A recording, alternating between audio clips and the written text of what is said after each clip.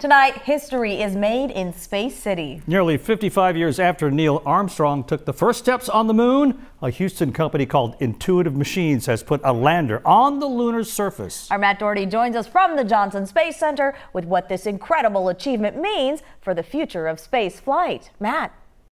The CEO of the company called this a nail-biter up until the moment they were able to confirm it had successfully landed on the moon.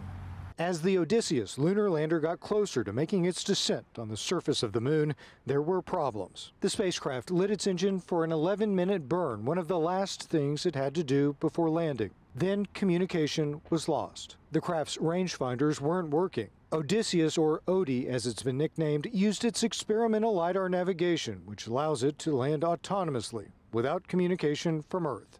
The time came and went, and the team on Earth still hadn't made communication with the craft. Minutes later, a faint signal from Odie was detected, and the crew on Earth was able to confirm it had made it. What an outstanding effort. I know this was a nail-biter, but we are on the surface, and we are transmitting, and welcome to the moon.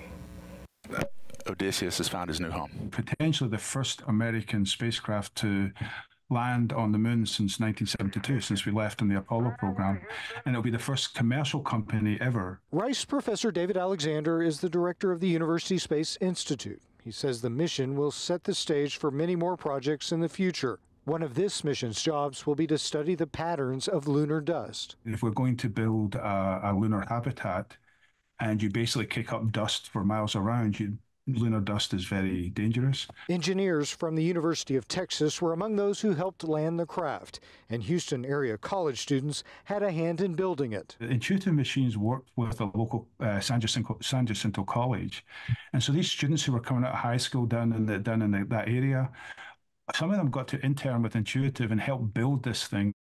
This mission is the first step in sending astronauts back to the moon. NASA is hoping to do that in 2026. Back to you.